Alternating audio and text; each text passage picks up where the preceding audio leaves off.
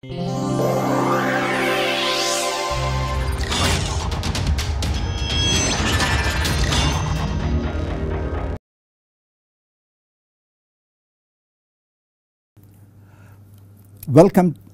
to this course on data simulation. We are going to provide a very broad background about the theoretical aspects of data simulation. Our first lecture will be on providing an introduction and an overview. I would like to start with the question, what is a simulation? The concept of a simulation in general conjures up various meanings in different disciplines. In biology, for example, the human, animal, plant body assimilates or absorbs food. So here the word assimilation refers to the process of absorption of food by living organism, be it human, animal or plant. So here assimilation refers to a biological process. Assimilation also happens within the context of sociology. Immigrants, refugees from one country, they try to rehabilitate in another country by assimilating into the prevailing culture. In this context, assimilation refers to the sociological process. As an example, United States is considered to be an example of social experiment. It is a melting pot of sorts where there is continuous assimilation of all cultures from all around the world. However, within the context of physical sciences and engineering, assimilation refers to the process of fitting models to data. So in this process, the key players are model, data, and the process of fitting data to the model. So this involves three different disciplines. One is science of model building. Second one is ability to observe nature, and the observations give rise to data. Data is available, models available, but we need to bring them together. This bringing together, that is the assimilation process. That process is also called fitting models to data. Looking from this perspective, data assimilation is a very broad and a vast discipline. It is very broad, it is very deep. We would like to develop a very holistic view by looking at various practices that go with different names, but the underlying process is always related to data assimilation. Recall the old saying, the whole is greater than the sum of the parts. So the process of fitting models to data, the process of various types of assimilation, these are all various parts that come to be called the science of data assimilation. The whole is much bigger than many of its parts. First, I would like to talk about data assimilation as a curve fitting or a regression process. The notion of fitting in data assimilation is the same as that is used in deterministic curve fitting or interpolation that is often used in numerical analysis.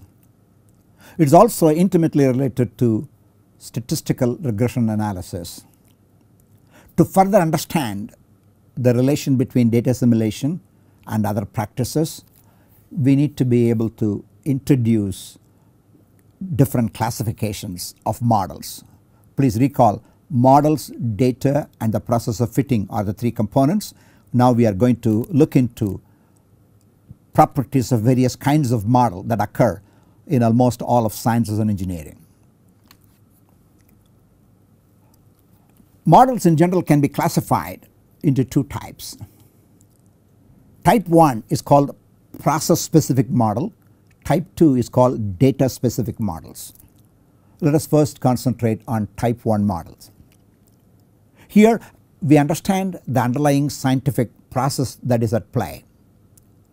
These are developed based on causality. If there is a force, there is a reaction to that. It is always a cause and effect relation. In sciences, many of these causal relations are nicely captured in the form of conservation laws. Here are some examples of models of type 1. The harmonic oscillator that describes the motion of a pendulum in a friction-free environment. The shallow water model that can be used to describe the motion of waves in the ocean. The primitive equation model that is the basis for many types of weather forecasting. Geostrophic vorticity equation in particular, one of the equations which is very generic and has applications. In particular, it's the basis for hurricane prediction. So you can see models come from various shapes and forms. Each one of them are developed based on fundamental scientific principles, causality based, process based. These are essentially statements of conservation laws. As opposed to these, the second type of model, they are called data specific models. Here there is no underlying causation, there is no cause or effect that is well established. All that we have is the availability of a bunch of data. These data are observations of Mother Nature. Given a bunch of observations of Mother Nature's behavior at various times, it is up to us to be able to mine the underlying information, and that mining is done with respect to finding the correlation between the data. This is also called correlation based or similarity based. These models are essentially empirical as opposed to based on physical principles. These models can be either an explicit model or an implicit model. For example, I have a time series. The time series could be value of IBM stock over each day, the maximum temperature in Bangalore each day, the unemployment rate in the state of Karnataka every month. This is an example of a time series. We would like to be able to build models for using these time series data to be able to predict how the unemployment will be in a year from now. What will be the maximum temperature in Bangalore in middle of January. These are called explicit models. These are empirical models. These are essentially based on correlation. Machine learning provides again lots of opportunities for model building based on data. Neural network is an example of a specific kind of machine learning process where we try to build a specific neural network to be able to undertake a specific task of being able to classify. The neural network models are essentially implicit models. You give an output, you try to tune the model until you get the required output. You probably may not be able to explain why and how, except that if you did the right thing you can make it work. Again, these are data specific. For example, the time series model that is used for IBM stock price may not be the same time that can be used to predict tomorrow's maximum temperature in Bangalore or unemployment percentage, so on and so forth. So each one of these data set has to be looked at separately. For each one of these data set we have to uncover the underlying serial correlation. Here I would like to make a statement about the definite need for correlation. If a collection of data are not correlated, means one does not influence the other. If one does not influence the other, we may not be able to predict anything at all. So ultimate aim in model building is to be able to predict. Once you have a model, I can pull the model solution forward to be able to make predictions. So correlation is a very fundamental attribute of data specific models, and it is using this correlation the model is able to extrapolate, make predictions. Pattern recognition is another example of explicit models that are again data specific. Now another dimension to data assimilation I would like to bring to forth. The development of type 1 models and data assimilation models for these models are separate processes. For example, a physicist may try to develop a primitive equation model. An observation specialist may try to get data from satellites or radar. A data assimilation person then comes into play to be able to understand the properties of the model, understand the data set, and to be able to bring them together. So model development and data assimilation process are two separate processes. It is the data assimilation person is the one who sits in the middle, who tries to talk to both the model and the data. The structure of the model in terms of spatiotemporal evolution, relation among the state variables are specified by the details of the model. Yet many of these models may have several unknowns. For example, in a primitive equation model, we may have an initial condition, we may have a boundary condition. Depending on the type of processes involved, different kinds of parameters may also become part of this equation. I know a certain class of primitive equation model helps you to predict weather in a particular situation, but to be able to initialize the model, to run the model forward, I would need initial conditions, I would need boundary conditions, I would need parameters. So models are specified modulo initial conditions, boundary conditions, and parameters. To be able to run the model forward, we need the values of these. And how do we get to know the values of these parameters? That is where we use the data. So in here, the goal of data assimilation is to be able to estimate the unknown from the knowledge of the available data that is supposed to contain information about the unknowns. I would like to explain this a little bit further. For example, a quasi-geostrophic vorticity equation is often used to be able to predict the movement of a hurricane. But that is a very generic kind of equation. If I want to be able to use that model to be able to predict the movement of a hurricane, I need to know where it is today and what are the coordinates of that, what are the pressure differences, what are the various other attributes.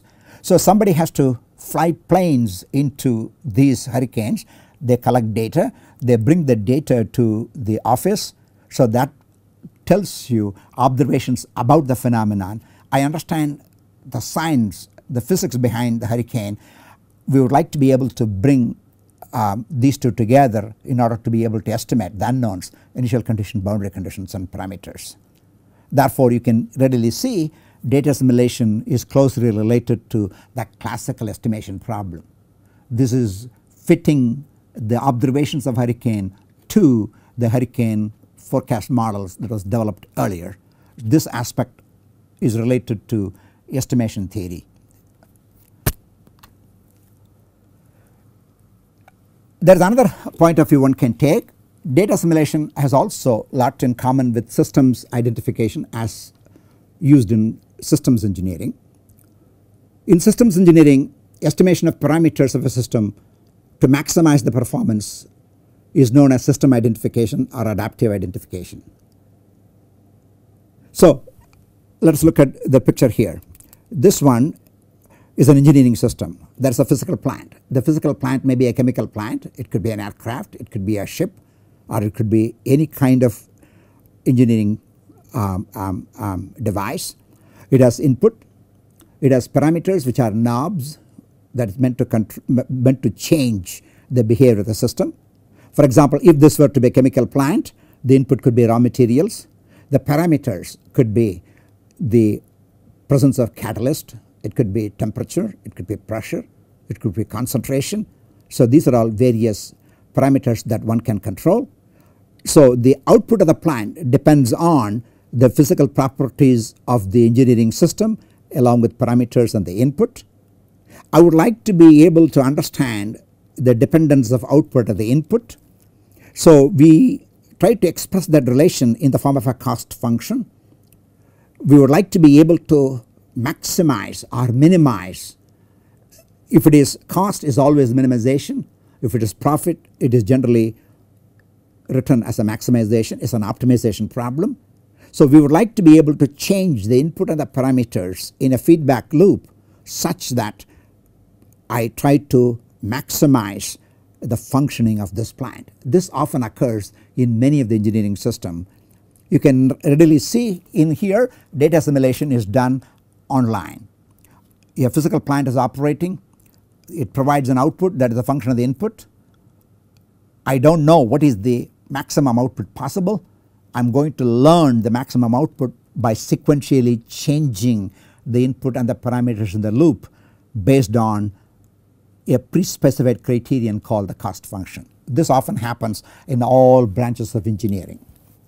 Now let us come to physically occurring systems such as meteorology, such as geophysical sciences. There are observations of geophysical sciences we often do. The observations of geophysical sciences come from satellites, radars, balloons. Ships collect information, airplanes collect information, and these days we have ground based stations all around. Over the ocean we have lots of buoys.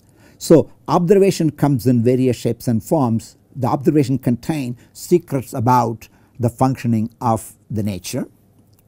The modelers believe that Mother Nature behaves in a particular way. They encapsulate the behavior of the model based on their understanding in the form of process based models that we talked about. The process based models in general can be a dynamic model. If it is a dynamic model, it can be based on ordinary differential equations or partial differential equations. These models have initial conditions, boundary conditions, and parameters. We only know the model describes the overall observations in some specific ways, but we would like to be able to fit the model to the data so that a specific model can be used to accommodate the specific set of observation to be able to generate predictions about a particular hurricane, a particular tornado, a particular naturally occurring event. So this is how we use the data which are contained in the observation and the model fitting model to data.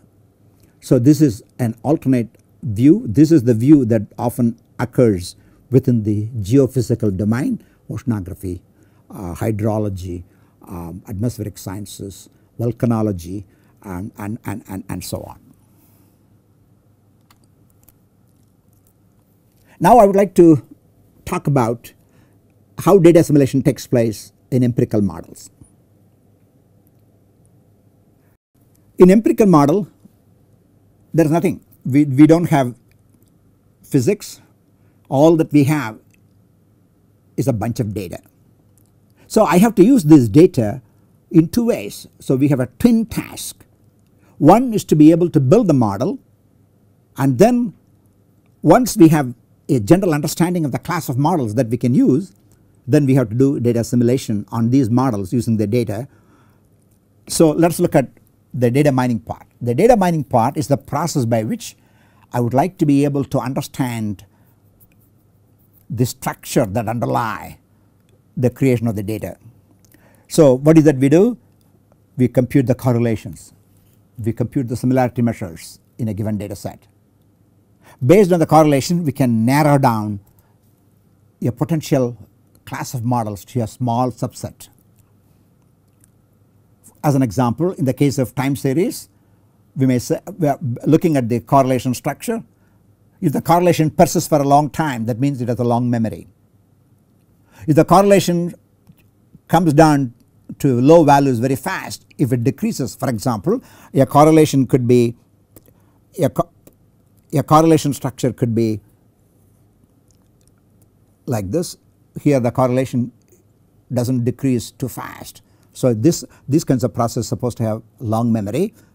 Another could be the correlation comes down to 0 very quickly. So the class of models for this is one kind of model, this is a second kind of model. There are guidelines to choose certain kinds of models for correlations of type 1, for correlations of type 2.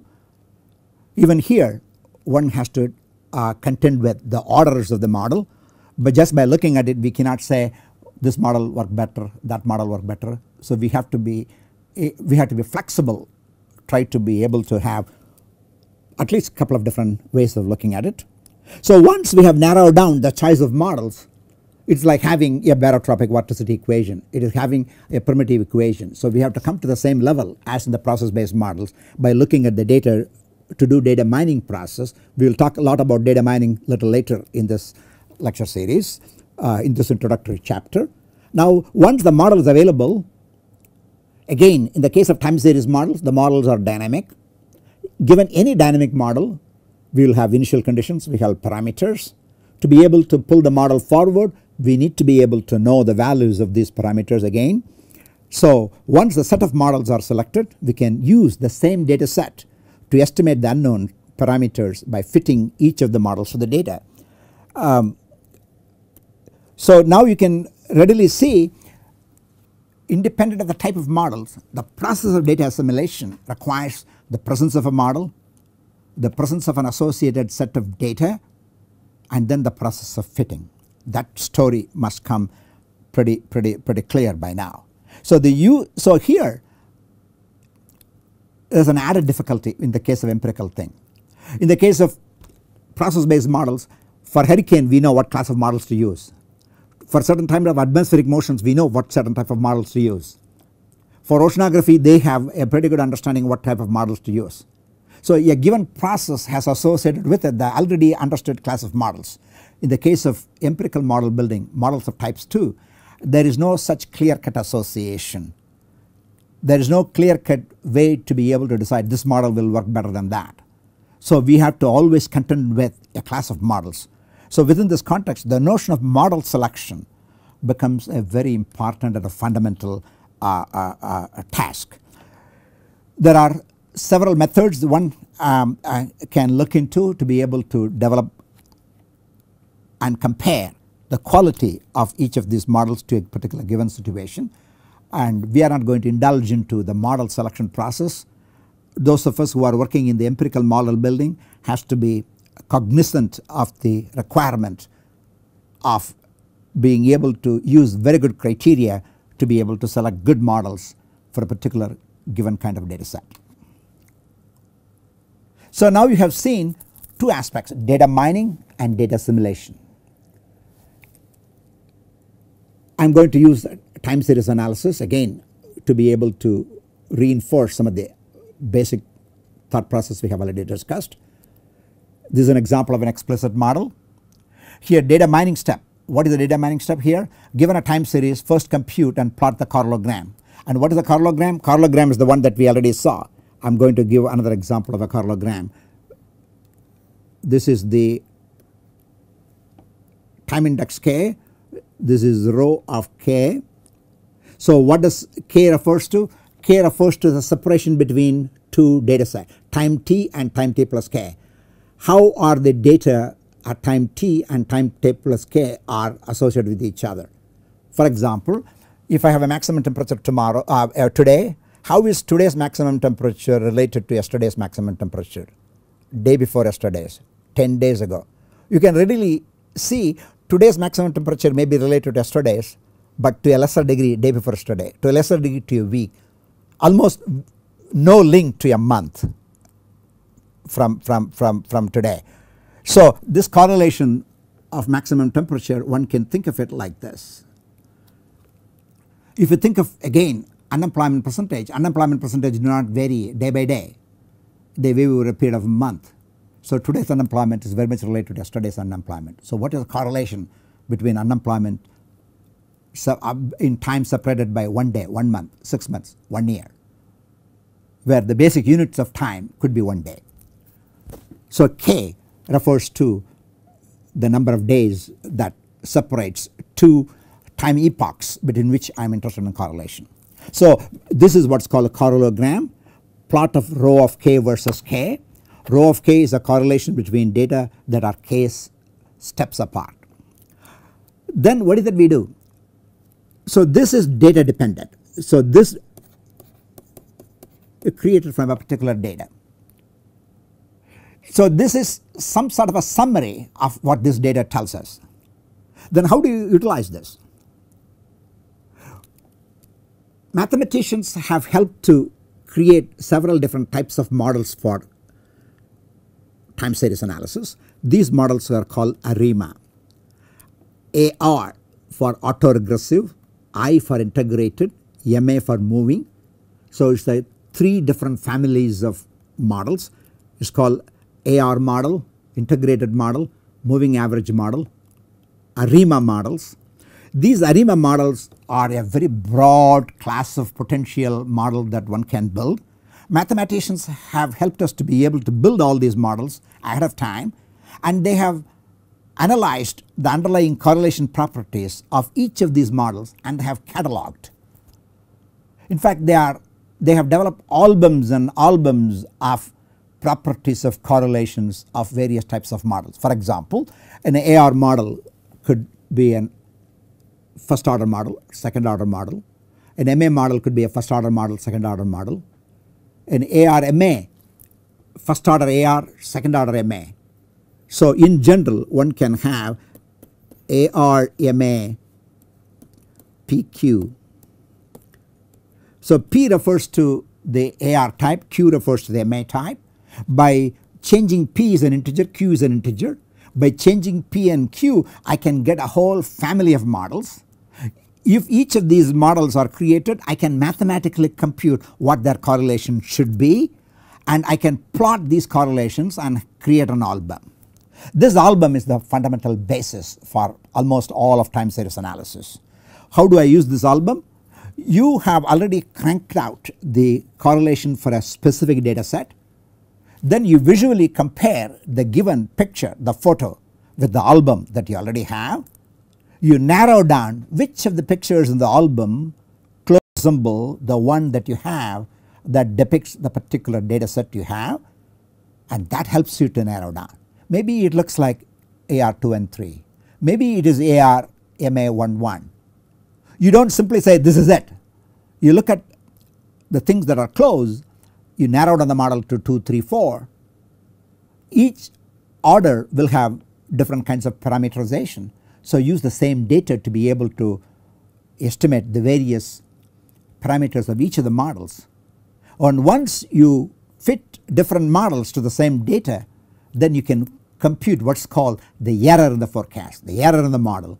Use that error to further select much more finely the appropriate model that could be used in this particular case.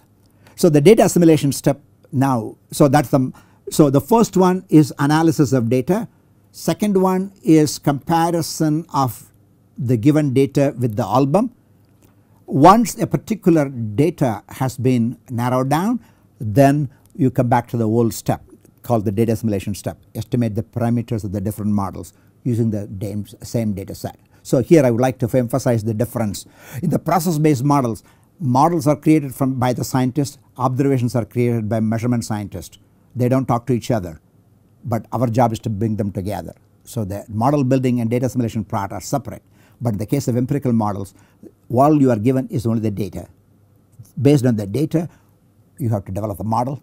Once you develop the model, you use the same data to be able to assimilate the data into the model. And again, model selection becomes an important situation in these cases. Here, comparing the album, I would like to bring an analogy here. All of us happen to go to the doctor once in a while. In order to understand what happens with your health, doctors order different kinds of observations on you, blood test, chest x-ray, maybe an MRI, or maybe other chemical analysis of your blood. Once a chemical analysis of blood, x-ray, MRI, all the things are made available, a doctor hangs them all together and he or she looks at various signals that these observations provide us. Then they go to the anatomy book. The anatomy book describes what an ideal body should be. They compare the present situation with an ideal situation. Oh, this looks right, this looks right. Uh-oh, this looks not that good. They try to narrow down a particular possibility and then do further steps, do further steps, do further steps. Once they understand, then they go for the treatment. So to label you have this disease, to label you have that disease, to label you have this problem, that's a prediction problem. To be able to predict, I need to analyze the model. And how do they use the model? They use the models are to them the anatomy textbook. So there is the data, there is an album, they compare the data with the album to be able to generate, to be able to make a forecast. Once the forecast is done with respect to medical diagnosis, forecast then leads to treatment and then recovery. In the case of hurricane forecast, we make a forecast, then we tell the public there is going to be a 20-inch rain tomorrow. Move people up to the higher grounds and so on and so forth. So the aim of data assimilation in general is to be able to fit models to data so that we can generate useful forecast, and the forecast can be used in many different ways for public consumption. So that is the overall underlying philosophy that we will be pursuing in this course. So data mining and data assimilation, DM for data mining, DA for data assimilation. They are also used in machine learning. In this case, the models are implicit. We are not going to do much of machine learning in this class. We are not going to be doing much of time series in this class. That is why I would like to spend a little bit longer time to start with, to be able to see the other relations to data assimilation. So goal is to train a machine, say an artificial neural network, to classify samples into two classes.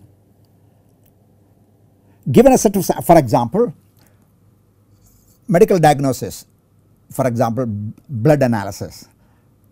A blood chemist gives the blood chemistry. The whole idea is that can you feed this blood chemistry information into a neural network? You train the neural network so we ought to be able to predict, yes you have hepatitis A, no you have hepatitis B, no you have hepatitis C. 50 years ago we did not know that there was a disease called hepatitis. Then they know that there is a disease called hepatitis. Then they found out hepatitis is not one kind, it is a multiple kind, A and B. Then they found out it is not A and B, there is also a C. Have we discovered all aspects of hepatitis? The answer is no, we never know. That could be C, D, E, F, G, H. So once you know that these are the characteristics of the blood that corresponds to A, B, C, we would like to be able to automate that decision process. So neural network is essentially a classificatory mechanism into which you feed this chemical information, it prints out the particular kind of disease that corresponds to that. That is a classification problem, typical classification problem.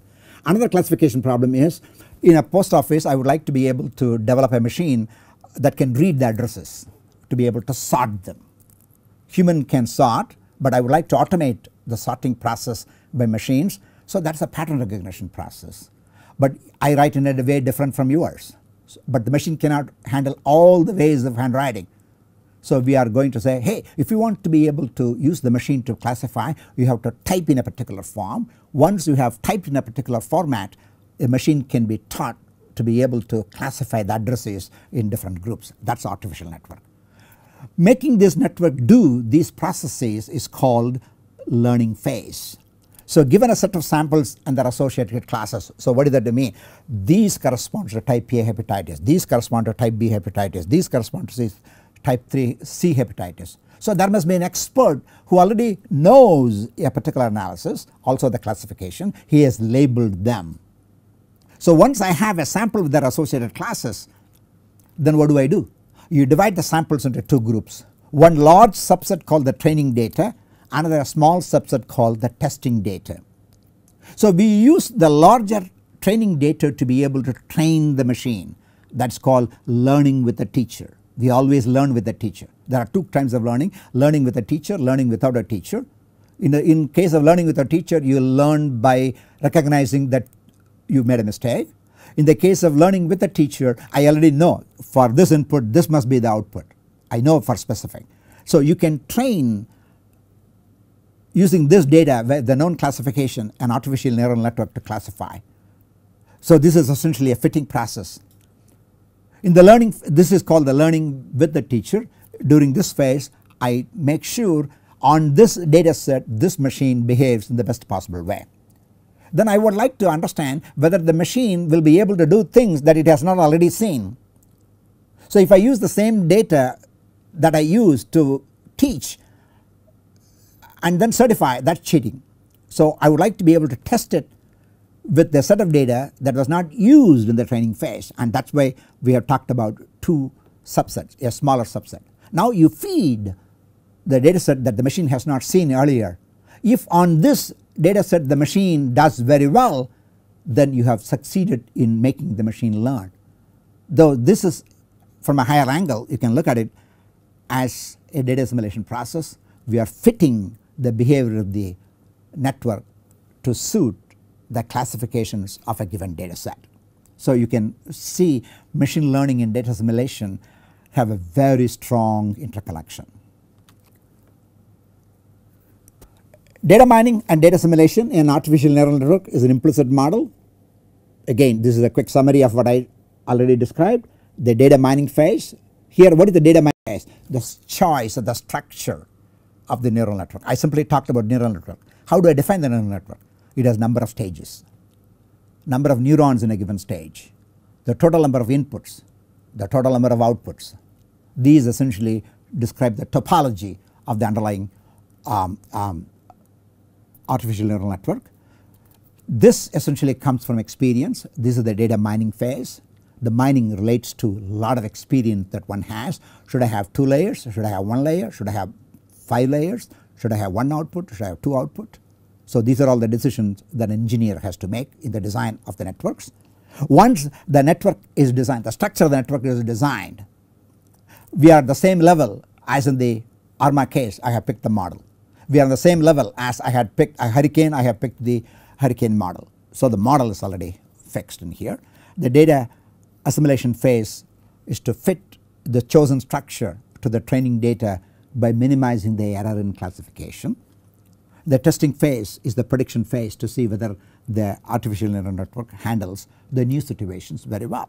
So you can see the data assimilation is intimately associated with learning. My own background, my PhD work was essentially in machine learning. That's why I could jump into data assimilation part rather easily.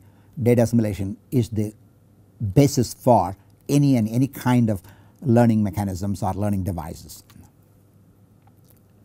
So different facts about DA all in one place now. DA can be looked at curve fitting. DA can be looked at estimation theory. DA can be looked at statistical regression. DA can also be looked at system identification, adaptive optimization. So looking at DA is like 5 blind men looking at an elephant. A person in curve fitting looks at curve fitting only. A person in science statistical regression looks at statistical regression only. Our job is to be able to bring the big elephant. This is what I was trying to tell in the very first slide. The sum is greater than the parts. The sum, the data assimilation. To further understand the richness of data assimilation, we need to introduce further classifications of both models and data. And that is what we are now going to look at. Until now we classified models only at a broad angle, namely process based models or empirical models or data specific models. That is the classification at the highest topmost level. Now I need to bring down finer nuances into the classification. So models in general can be classified along different dimensions. A model can be static or dynamic. A model can be deterministic or stochastic. A model can be linear or it can be nonlinear. A model can be perfect or it can be imperfect. Almost all the models are imperfect.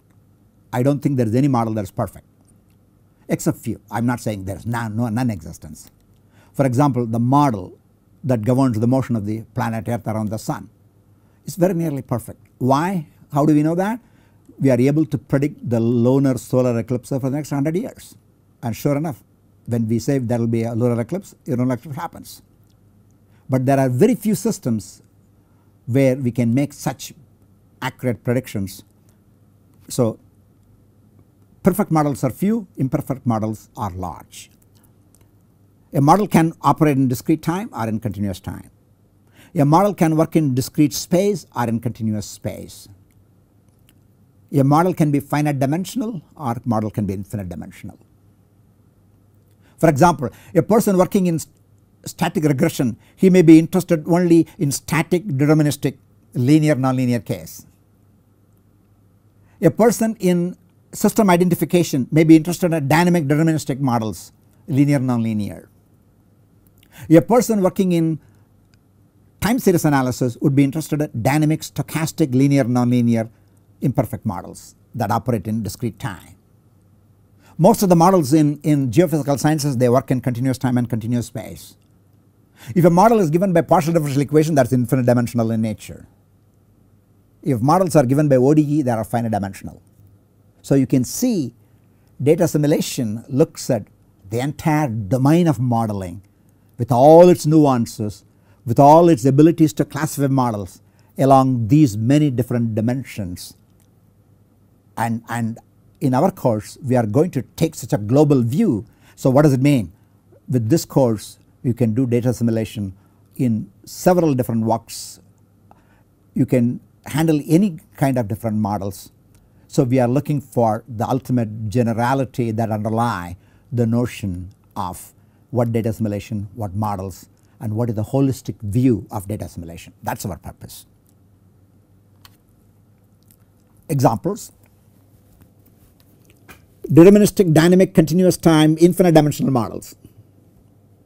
ODE, xt. So I am now going to introduce some notations. X is the state of a system.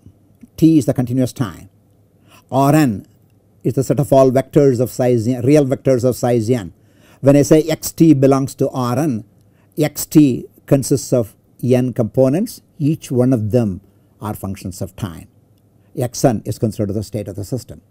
For example, in a meteorological setup, what is the current temperature, pressure in downtown Bangalore?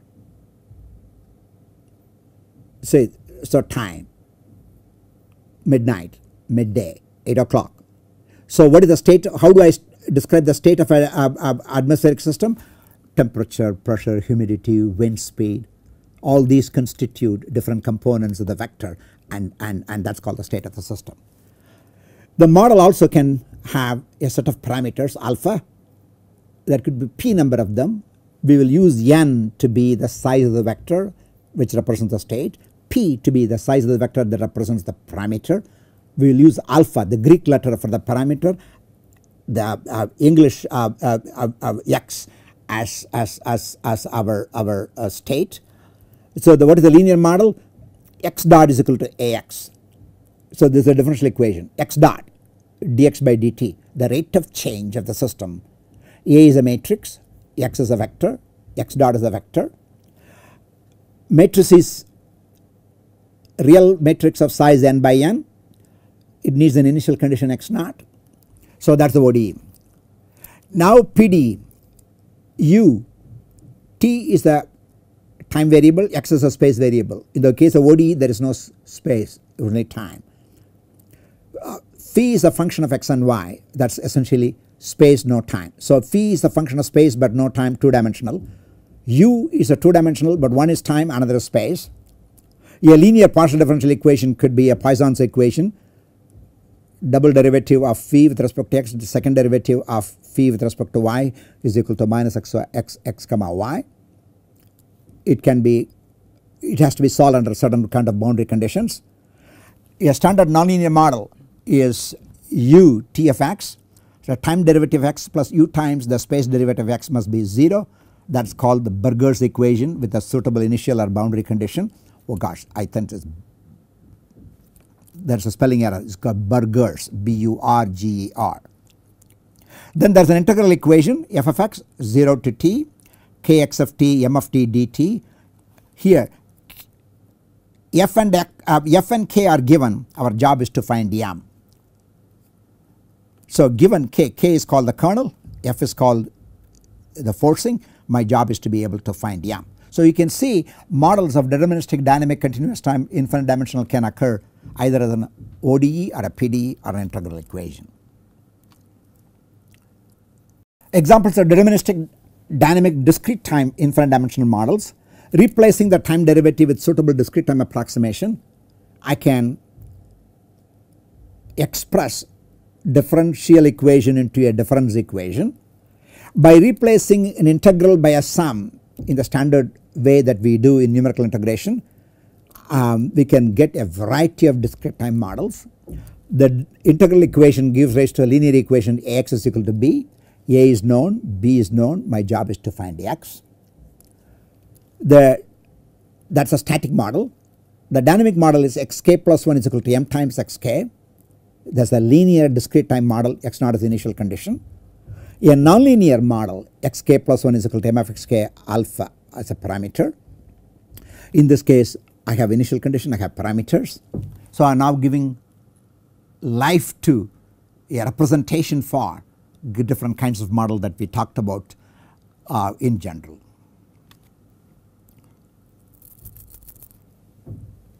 Now I would like to bring the distinction between model state versus observables. Observables are related to quantities that I can observe directly. For example, vorticity, but I can't measure vorticity directly, it has to be measured indirectly. Volatility, the price changes, that is called volatility. Volatility is a quantity that affects us, but I can't measure it directly. So there are observables, but there are states. Not every state is observable. For example, if the observable is pressure, I can directly measure pressure. If the observable, if the state is a vorticity, I can't measure vorticity directly, I have to measure indirectly. So I would like to be able to relate the states of the model and what is being observed and relate them. So I would like to be able to bring the distinction between the two. Modeling, in spite of all the effort that have gone on for centuries, is still an art as well as a science. A modeler has full freedom, limited only by his or her imagination, to concoct newer relation between variables of various types. So the novelty in modeling relates to the ability, limited only by the imagination, to be able to describe various relations that underlie between quantities that describe the system. So here we can discuss the variables into two types: direct variables, derived variables. Direct variables are directly observable, pressure, temperature. Derived variables, the model needs a derived variable but is not directly observable. Examples: height, position, velocity, temperature, energy, stock prices, interest rate, unemployment.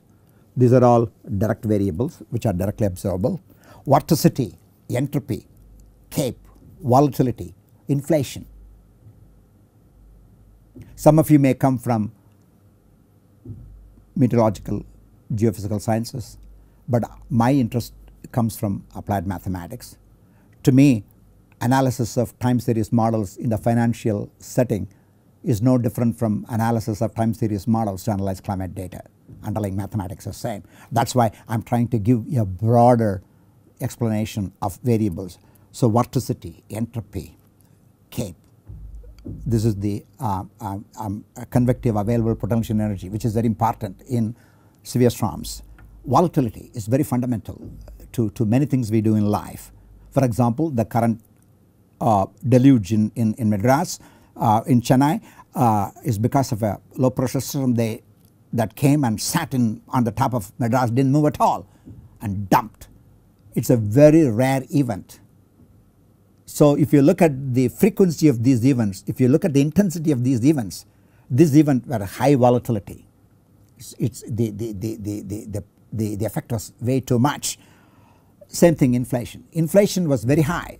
When I went to United States in the late 70s, we had 14 or 15% interest rate. Today it's close to 0. So inflation in those days was very high. Inflation, there's virtually none. Inflation affects everybody, but inflation is something that cannot be measured. It has to be inferred. So inflation is a derived variable. Volatility is a derived variable. Entropy is a derived variable. But my model may need these derived variables to be able to make analysis. So here I am going to talk about the relation between state variables and observables. Dynamics of sea surface temperature in equatorial Pacific, that is a state variable.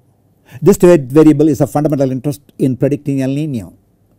As we all know, we are in a very severe grip, we are under the very severe grip with El Nino, very strong.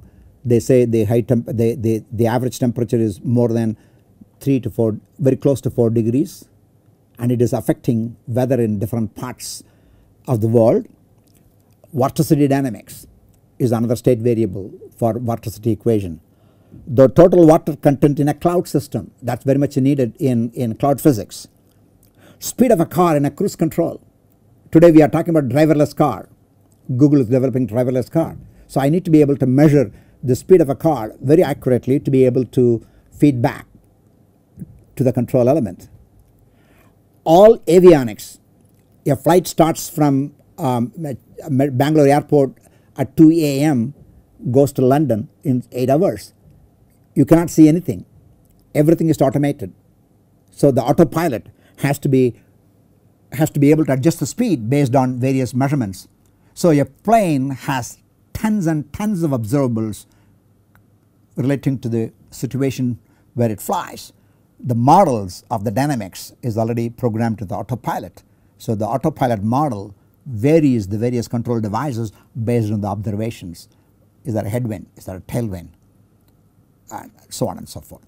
So to be able to control, I need to understand the state variables. It could be sea surface temperature, it could be vorticity dynamics, it could be total water content, it could be speed of a car in a cruise control. Observables. How do you measure the equatorial Pacific temperature 1,000 miles west of Hawaii? Nobody can go. It is very difficult to develop a network of buoy systems. So we have to measure the temperature essentially from satellites. Satellite measure only the thermal energy that was radiated in the infrared domain. So we have to estimate the temperature based on the thermal energy received by the satellite and invert using the very well known radiation physics laws, Stefan's law, Max Planck's law, and so on. What is the dynamics would use the observables are the prevailing wind, the UVW component from which you have to essentially compute the vorticity. The total water content in a cloud, there is no way to directly measure, it is measured through the reflectivity of the radar. The raindrops are hanging in the cloud. Once you send the beam, the radar beam, it gets reflected by the water droplets. So the intensity of the returned reflected beam is displayed in various colors, and we can estimate the amount of water that is inherent in the cloud by looking at the reflected energy. So that's the reflectivity is observable but is related to the state variable called total water content. Voltage generated, which is proportional to the speed, and that's what cruise control uses. You set the speed for 70. If because the road condition, if the speed comes to 68, the accelerator knows that there is a difference, it pushes the car forward. If the road is smooth, if you have set 70 and the current setting, it may go 72, it shuts off a little bit to be able to control. So I need to be able to measure the speed to be able to do a good cruise control. With the interest in driverless cars, this notion of models, observation, data assimilation becomes very fundamental to replace a driver by a computer, because we need to know the dynamics of the model. We need to know different road conditions. So a car is fitted with lots of observing devices, measuring devices. An onboard computer has to process all the devices almost instantaneously to be able to steer the car in the particular lane, and they have obtained a limited success in doing this. It's a long way to go, but it's an intellectually stimulating project where modeling, observations, bringing the models almost online to be able to use and to be able to steer. The decision there is to be able to steer. The decision methodology is to be able to predict. And so you can see the underlying aspects of data assimilation again coming along from different directions. Now I would like to we talked a lot about the model. I have not talked much about the observations. So I am now going to talk a little bit more about observation, because it is one of the three key players in the system. Observations of physical variables such as temperature, pressure, wind are subject to measurement errors. These measurement errors are called noise. For example, what I may read as 2.5, you may say it is 2.3, one might say it's 2.6. So observational errors when humans measure certain things. Even instruments, if you look at any instrument, they will say the following. So if you buy an voltmeter, they will say, well, it can read from 0 to 100, the accuracy is 10%. What does it mean? If it says 60, it is plus or minus 10% of 60. And where the error comes in, the engineering aspect of the design of the instrument itself. So that's one way the error can come in. The other way the error can come in is, how do I calibrate? The meter shows 60. Is it really 60? We have to calibrate a meter against standards. So it could be design errors within, or design difference. There is no design error. There is a design differences. There are manufacturing differences. There is calibration differences. Then the human being able to read these, all these together lumped into one phase called measurement noise or the measurement error. Following Gauss, one of the very well known mathematicians of all time who lived between 1777 and 1855, he was the first one to be able to analyze the properties of observation noise. In fact, in his time, the only kinds of data that was available was measurements about very many celestial objects made by humans using very simple telescopes. That's all that they had nothing else. So he was to be able to make sense out of these observations, and these observations were not consistent. These observations contained a lot of errors. So by analyzing a given set of observations, he modeled the statistical properties of the observation errors and developed the so-called bell curve. So what did he show? He showed the following. If this is 0, the errors form a bell-shaped curve. On an average, the error is 0, but on a given circumstance, the probability of an error could be either positive or negative. It took a bell-shaped curve. This is what's called the Gaussian curve, and we all know this curve is given by f of x is proportional to e to the power of minus x squared by 2. There is a constant of proportionality that comes into play. So this curve is a bell-shaped curve. Was one of the most fundamental contributions of Gauss is to be able to establish that observation noise essentially followed this bell-shaped curve, and we use this to this date, and that's a very enduring aspect of Gauss's discovery. So this kind of noise, it's also called the white noise. What does it mean? I measure the temperature today, I measure the temperature tomorrow, I measure the temperature day after tomorrow by the same instrument. The error today is not correlated with the error tomorrow, the error is not correlated with the error day after tomorrow. So there is no correlation. When sequences are not correlated, there is a particular way to characterize this. That's called white Gaussian noise. Gaussian refers to the bell-shaped curve. Noise is the error. White means they are uncorrelated. White noise means errors are uncorrelated. These noise also have a known correlation structure. For example, if you buy a voltmeter, they say, hey, 10% accuracy, 15% accuracy, 20% accuracy. You can measure, you calibrate, and you can compute the error. So observation noise has to be associated with the error properties. The error properties have to be related to the known covariance structures of the errors. In economics, stock prices, the interest rate, foreign exchange rate, they are all intrinsically random. Pressure, temperature, there is a variability from night and day. That comes because of the phases of day and night, the phases of the moon, summer, winter, autumn, spring. So these are all the variations induced by season, variations induced by the day and night. December 31st, the maximum temperature in downtown Bangalore this year, next year, over the past 100 years, if you plot them, there is a natural variability.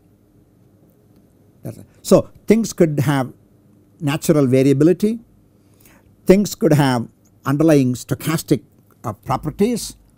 So when we talk about random, the randomness can come from either from the noise or from intrinsically random variations. We will stop here at this moment. We will continue these topics in our next lecture. Thank you.